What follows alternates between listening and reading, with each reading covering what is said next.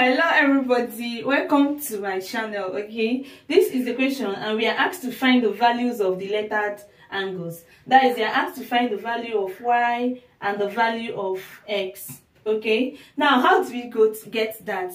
For us to find the value of y and x, find x and what? Y. This is how it goes. Okay, now this is a very simple question. It's a very simple question. You notice that there is what? These two lines are parallel. Let me explain something to you. When you have two parallel lines like this, okay, and you have a transverse across that parallel line, you are going to form different angles. They are going to form different angles, and one of those angles is alternate angles. Okay, let's start with corresponding angle. For example, if you have A to be here and you have B to be here, there is this theorem that this A now is equal to this B. That means if A is 20 and B is also 20. Now, what is their reason? When you look at it, notice that these two angles, they are in the same position. Okay, these parallel lines now, which means that these two lines, no matter how far you draw it, they will not meet. Okay, that is the meaning of parallel lines. So when you look at it, you notice that this A is corresponding to B, okay, because this A is on top of this parallel line and on the left hand side. The same thing with B is also on top of this particular parallel line and also in the left hand side. In fact, if you cut this and carry this and put on top of this and this will be on top of each other. So they are corresponding and they are equal. That is the number one type of angle that is formed in something like this, okay. Excuse me. Then another type of angle that can be formed is vertically opposite angle. As we have here to be C, there is this law also that A is equal to C. Why? Vertically opposite angles are equal. So this and this, they are vertically opposite, so they are equal. Okay, notice that if you want to draw a straight line, they are vertically opposite to each other, so they are equal. It means that if this is 20, this is also 20. That is the second type of angle that can be formed in what? In a transverse, in something like this. Now, the third type that can be formed is called an alternate angle. Now, how do you get that? That alternate angle is trickish, but this is how I know it. When you draw a Z to cross these two lines, for example, you draw this Z like this, okay? So let me bring them out. Assuming here is Y and here is X, this is what you have.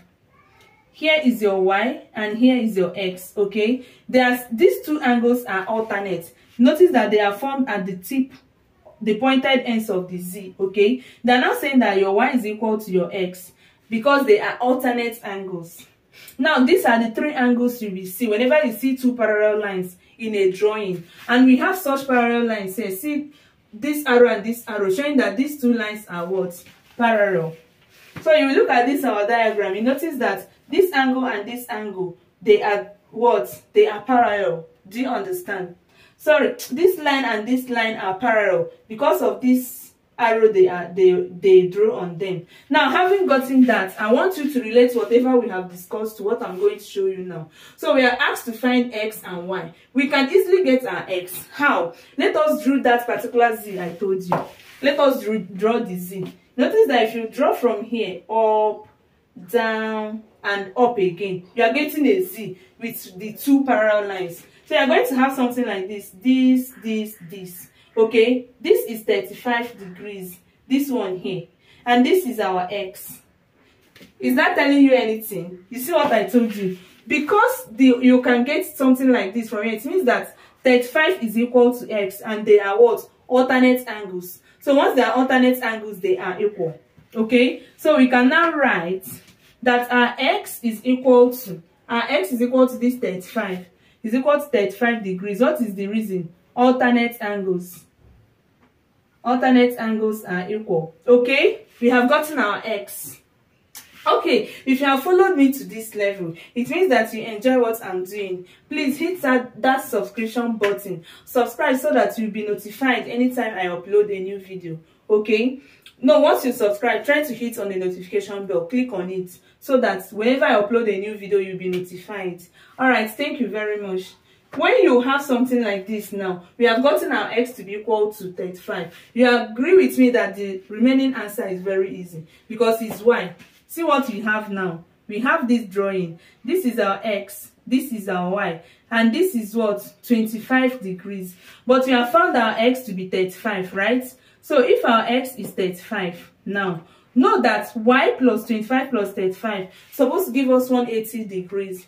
Why? Because they are angle inside what? Inside a triangle. The sum of angles inside a triangle is what? 180 degrees. So we can easily get our y like that. So we can now write that y plus this 25 plus this x, that is this y plus this 25 plus this x. This triangle is what I'm considering now. Okay, it's supposed to give us 180 degrees. All right, so we have that y plus 25 plus our x is 35 is equal to 180 degrees. So y plus 25 plus 35 will give us 60 degrees, right? Plus 60 is equal to 180. Therefore, our y is what? 180 minus 60, which will give us what? 120 degrees. See you next time. Bye.